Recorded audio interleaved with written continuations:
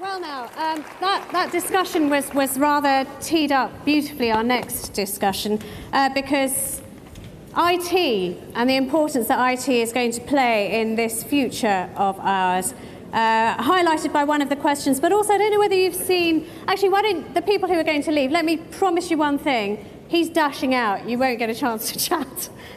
I know, it's very funny. Sometimes people sort of leap out thinking the Secretary of State might be their new best friend if they can nobble him at the gate. Never happens, never ever happens. But those of you who wish to know a bit more about sort of the digital future, I just point your attention to the Telegraph today, because it's a fantastic headline.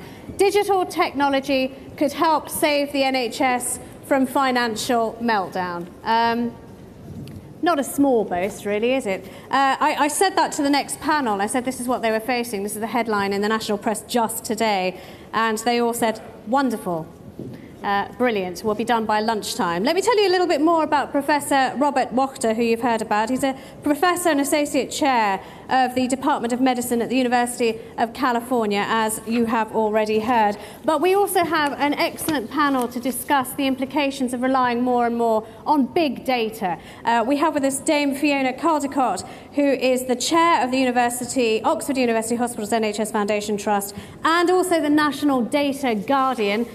We have got with us Lynda Thomas, Chief Executive of Macmillan Cancer Support, and Dr. Shaun O'Hanlon, Chief Medical Officer of EMIS Health. Please join me in welcoming them to the stage.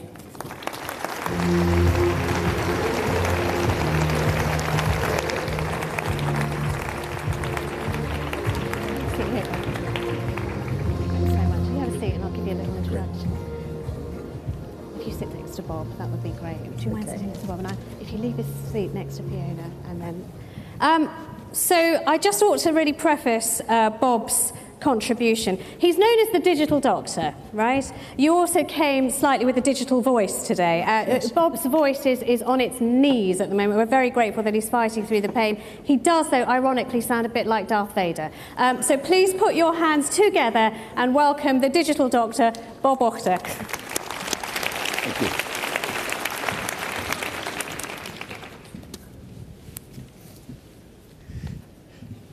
Thank you.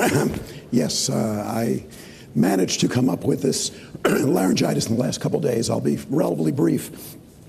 I was just advertised as the man from America.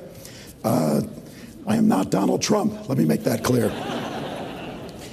How did my voice get this way? Yesterday, I thought I'd take a nice little boat ride on the Thames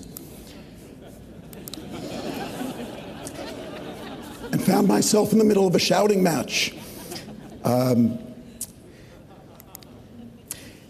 looked up this morning cures for laryngitis, and you see here, I am a doctor, but I figured I'd learn from the internet. Looked it up. Here are some of the cures. This is the one I liked best. A few sips of cognac an hour before singing. Unfortunately, it did not work. So here we go. I was asked by the Secretary of State to lead a review of digitization in the NHS with a particular focus on the secondary care hospital sector. And this was the context of our review. NP-FIT mostly failed to meet its goals. You all know that. The GP sector, digitization has actually gone extraordinarily well. You're essentially 100% digital in the GP sector. The 5-year forward view demanded another effort aimed at digitization and interoperability. There's been a fair amount of preparatory work in the form of the National Information Board and £4.2 billion allocated by the Treasury to support digitization this time around. As Jeremy said, I think there was an interest in learning not only from the experience in the past in the UK, but also from the experience in the United States.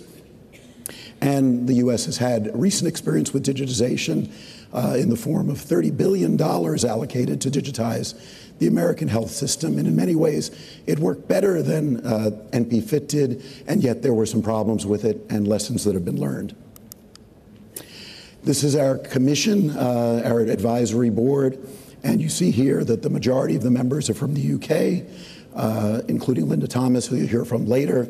This is an all-star group from the United States as well, a mixture of people who are experts in transformation, digitization, the patient point of view, GP point of view, hospital organization, usability, and I am very, very pleased with this committee. Everyone on the committee did this work without compensation.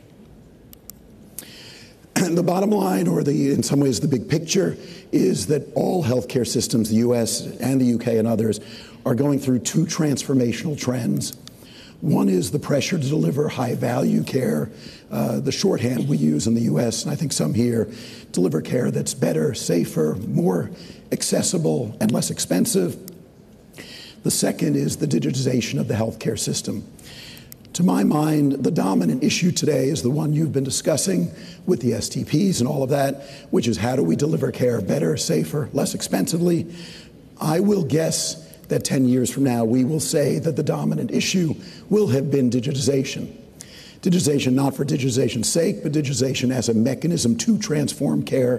Why do I say that? Partly because I live in San Francisco, and I have seen what digitization has done to the taxi industry, to the book industry, to journalism, to essentially every field that it touches. It's the most robust mechanism for transformation that we have seen in modern life, and I don't see any reason to believe that healthcare will be different, but you have to begin by digitizing the system, and that's where we are. Two of the key findings that I came upon in doing the research that I did for my book, and I spent about a year studying this issue and interviewing about 100 experts throughout the United States and some from the UK as well. One of them was this issue of what's called adaptive versus technical change. One of the reasons we get IT wrong is that we assume that it's technical change, meaning it's straightforward. You just put in the system, turn on the switch, and it's all good. Why do we assume that? We assume that because that's the way our iPhone works. It seems easy, seems straightforward. Digitizing complex healthcare organizations is the absolute opposite of that. It's known as adaptive change. As Ron Heifetz from Harvard said, adaptive change is problems that require people themselves to change. In adaptive changes, the people are the problem and the people are the solution. And leadership is about mobilizing and engaging those people with the problem rather than trying to anesthetize them so you can go off and solve it on your own. One of the core problems of NP-FIT was a lack of understanding of the nature of adaptive change, the idea that you could digitize centrally and that the clinicians would simply accept it and begin using these systems effectively. We now understand that that is wrong.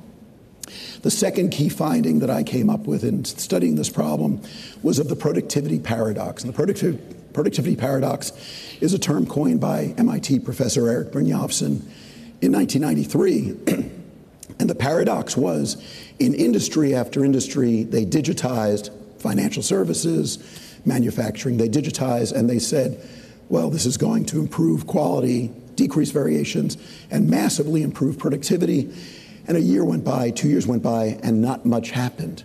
And that's the paradox. Why wasn't digitization leading to the benefits that were expected?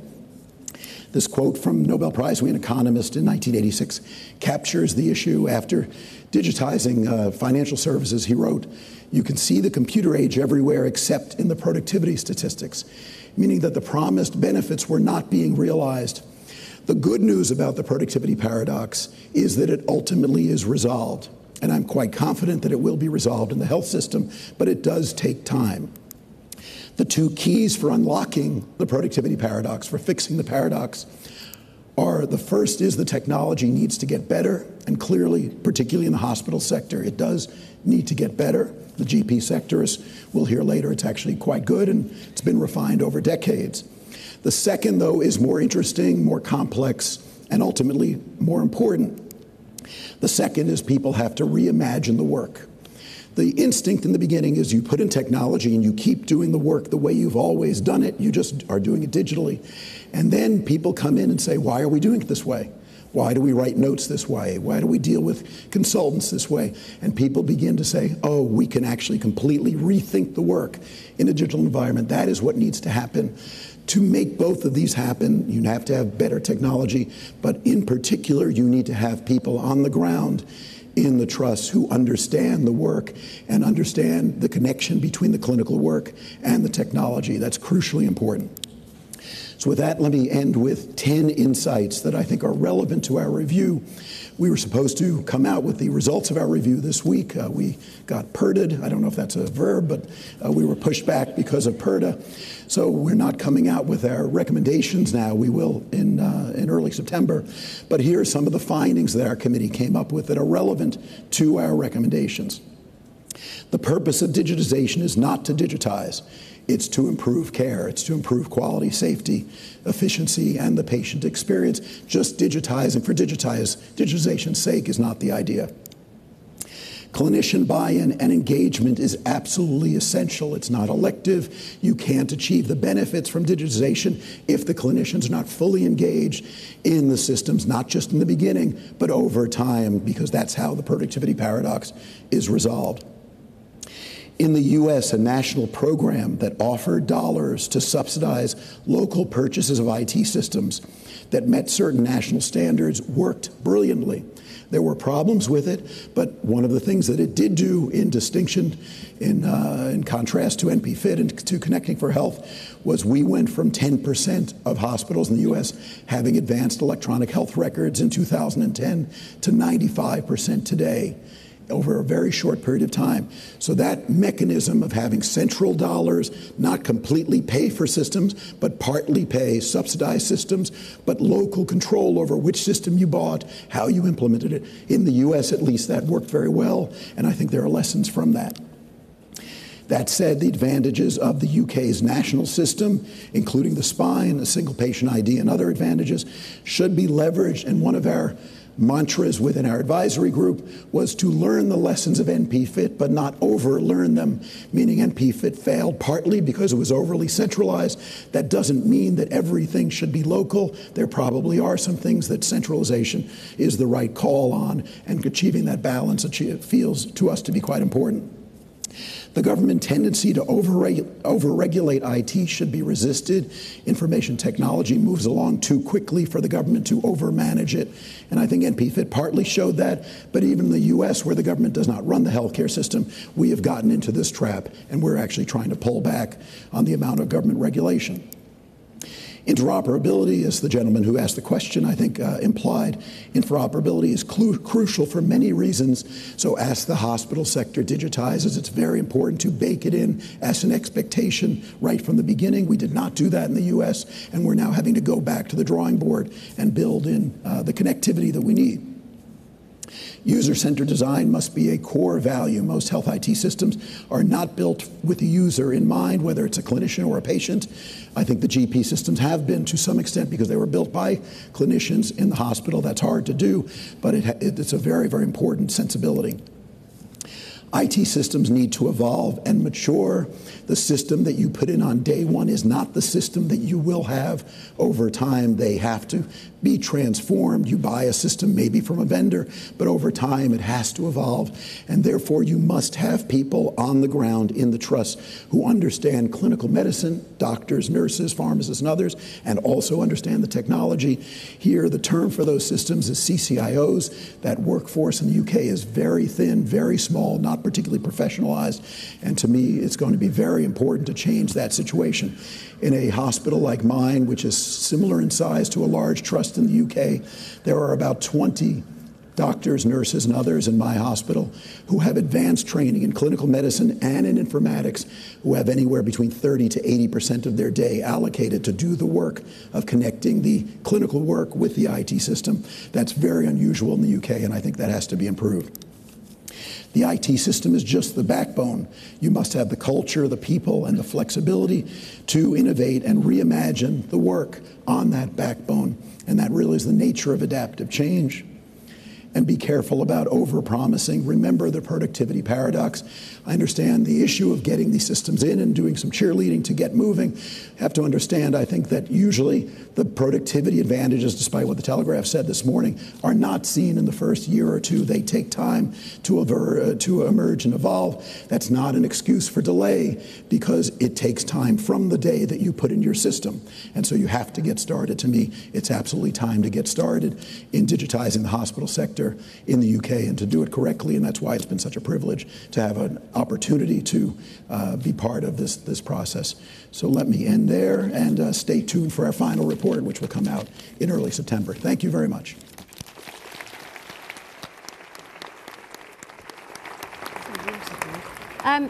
Have some water, have a rest. Thank Actually, does anyone have, I mean, this may not mean anything to you, a fisherman's friend or a locket or something? If you do, just chuck it on the stage. It's going to be sort of like the NHS Confed version of a rock concert, not knickers, medication, just throw something up. Or cognac. Or cognac, no one will have cognac. We're not that kind of crowd. So we have an excellent panel to discuss some of those matters that have been raised by Bob. And I know, though, the issue... Somebody really did throw it. I love you lot. That's great. In all seriousness, it isn't a fish. No, fisherman's friend is just... We'll sort you out. But in lieu of that, have a Strepsil. Other medication is available. So we can discuss this further because we have with us an excellent panel. Dame Fiona Caldicott is with us, the National Data Guardian. We've got Lynda Thomas as well, Chief Executive of Macmillan Cancer Support, and Dr. Shaun O'Hanlon, Chief Medical Officer at EMIS Health. Can I start with you, Dame Fiona? I know you also have a report pending about data security, which is any time we talk about computer systems and big data, the next heartbeat will bring concerns about security of said big data. Yours is going to come out a bit sooner than Bob's, I take it? Yes, so our review hopefully will come out the week after the referendum is held, and it also covers the request of Secretary of State for us to develop a simple model for the public and the professions which enables patients to consent and or opt out into the way that their data is used, which is one of the principal anxieties that some people have. Well, I don't want to force you to lift the purdah at all, but just, should we be feeling confident that we have a roadmap which will make people comfortable enough to travel this route that Bob has laid out?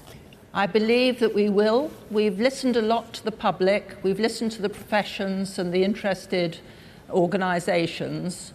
There is a need for more consistency of data security across health and care, and we've developed a number of recommendations to help professionals put that consistency in place and therefore to reassure the public, who already trust the NHS to a large degree, but to assure the public that they can trust it even more with their data.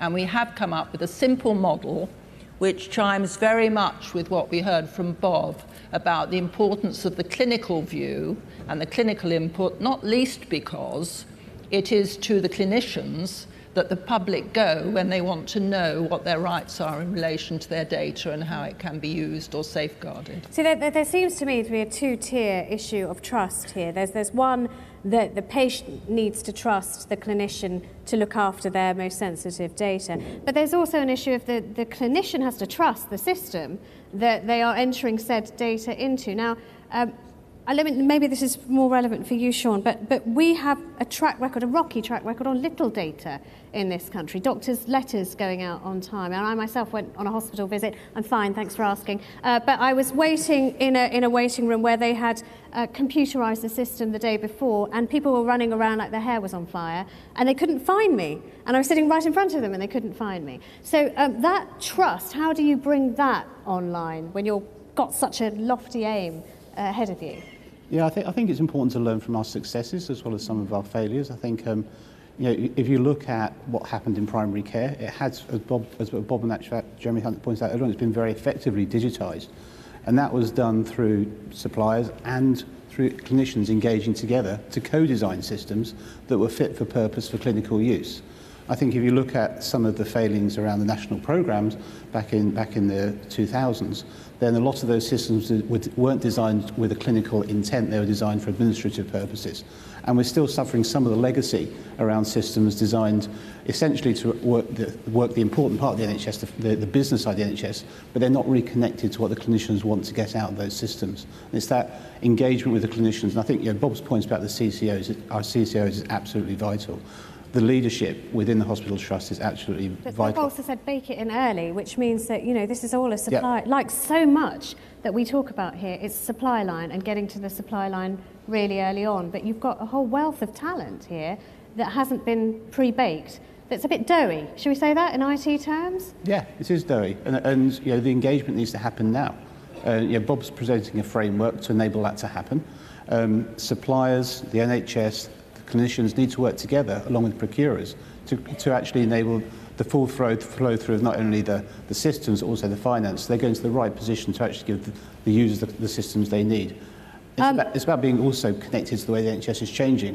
You know, we're moving away from stovepipe primary care and secondary care, moving towards an integrated care where people will freely flow between primary, secondary. They'll be sitting in interim, in piece of care that are new to us with these new models of care. And the interoperability work that's being done in the NHS is going to be instrumental in enabling us to connect that record. Your point about letters getting lost, the electronic interoperability is now being created by the NHS and by suppliers together. That's really important. Lynda Thomas from Macmillan Cancer Support. Cancer has been on the forefront of this for some time. Can you cite places where actually access to this one click of information has made a difference? Yeah. I'm not surprisingly, I'd like to bring it back to the benefits, actually. What does it mean to the patient? What does it mean to the person? And perhaps just share an example of where things haven't gone well and what it means when data doesn't flow smoothly. So just to remind people of a case involving a young lady. She was 13 years of age. Her name was Tamara. She was diagnosed with asthma. Over a 2-year period, she had 47 visits to primary and secondary care. There was no coordinated care and joined up care, and as a result, no one noticed her condition was deteriorating, and she sadly passed away. And that's what happens when the data flow doesn't go well. You're right, actually. I've seen some amazing examples of when things do go very well, and I was recently down in Kent and Canterbury and looking at some work that's been done there, interestingly with a chief information officer who's a doctor who's baked into the system already, and the way that they are joining up the front end, so the data that comes in about patients who will be arriving in ambulances and joining up that with the back end in terms of what are the beds for those people, and if not, can they be redirected elsewhere. That's a brilliant example of, for the patient, it's got to be so much better when they arrive knowing that they will be cared for immediately. And so I think just bringing it back to that, that's why it's important. So I know there are issues, but if we talk about the benefits, actually it seems a no-brainer. We're going to take some questions. We've only got a couple of minutes for questions, sadly. Please look for bat people and put your hands up. But just a question to all of you, any of you who would like to take this. Is there ever, because expectations are so high, I mean, the headline is not unique that I read to you, but it just happens to be from this morning, that it's going to save the NHS from financial meltdown, it's going to save money, it's going to save all sorts of things. Is there a danger that with this focus and expectation that we're going to have clinicians who are looking at spreadsheets more than they're looking at patients, perhaps? Sure. I mean, I think we have seen that as a problem in the U.S. where the doctors now in a digital system are spending a lot of time looking down and not looking at patients. In fact, the fastest growing clinical profession in the U.S. is scribes, people being hired to feed the computer so the doctor and patient can look each other in the eye. That's partly a problem with the amount of documentation we ask the doctors and nurses to put in, partly a problem with the state of the systems. So we have to be attentive to that. If we create a system where the doctors are focusing only on the computer, not on the patient, we will have blown it. On the other hand, there's a lot of information about the patient that is in the system. And so it's a balance. We have to get it right. Right now, I'd rather have them balancing that, but know that all the information they need is in a system than rifling through pieces of paper trying to figure out what's going on. Dave Fiona.